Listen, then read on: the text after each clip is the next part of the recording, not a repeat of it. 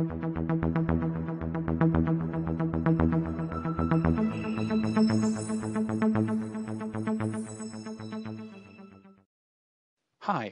this brief video will show you how waterfall visualizations in Oracle Analytics respectively handle metrics that have a sum aggregation rule or an average aggregation rule.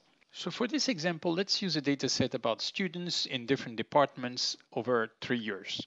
So we have 86 students in 2019, 92 in 20, and 88 in 21. And these break down into different departments. So if I visualize a trellis by department, I see A, B, C, D, and I see about 20 students in A, about 50 in B, 12 in C, and 4 in D.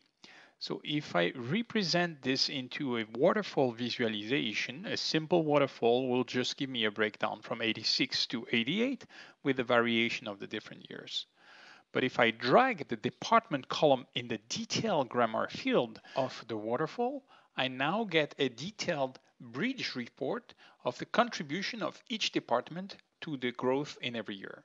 So department B went up to 56 from 44, an increase of 12, which made the most of the yearly increase. The department C, however, decreased by 6 students. So that visualization clearly helped me understand which individual and to which extent contributed to a variation between two gray bars, which in my case are years.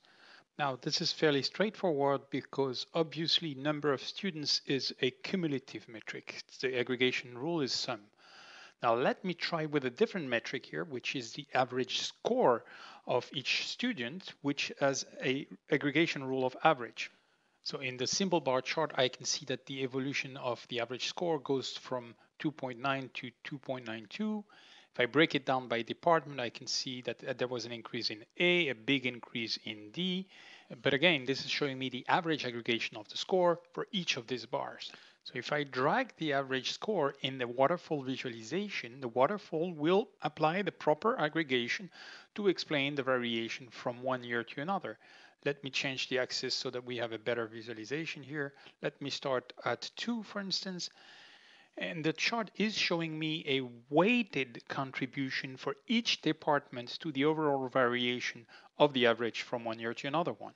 So if you look at, for instance, department B, from 20 to 21, it went down to an average 269. And in the chart, I can see that this represented a significant contribution to the overall decrease of the average by 0.23. So if I compare this with department D, the average score increased a lot more from 2020 to 21 by 1.5 points, from 4 to 550. That's a much higher increase. However, in the chart, the contribution to the overall year-to-year increase was much lesser than department B. Well, the reason for this is that the waterfall visualization uses a proper weighted average aggregation to calculate the contribution of each department.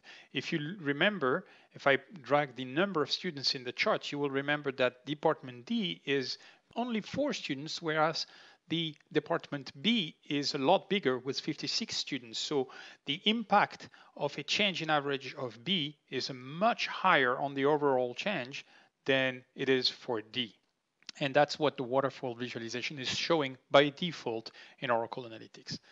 Thanks for watching this video.